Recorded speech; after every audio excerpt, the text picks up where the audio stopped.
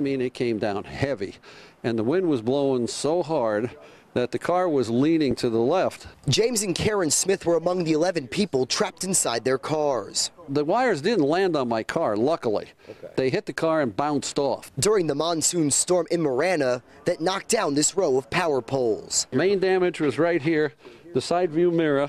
Behind the Smith's white car was this school bus, fortunately with no students on board. That poor guy, he got trapped.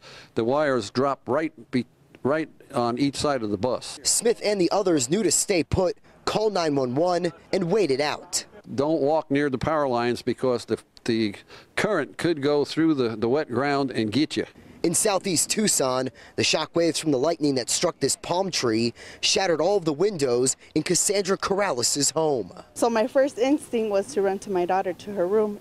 There was glass all over the floor, so we ran out, and when we ran out, the palm tree was on fire. 2 displays of Monsoon's destruction, both luckily ending with nobody getting hurt. I'm glad to be home, and then everybody was okay. Somebody was there watching over us, that's all I can say.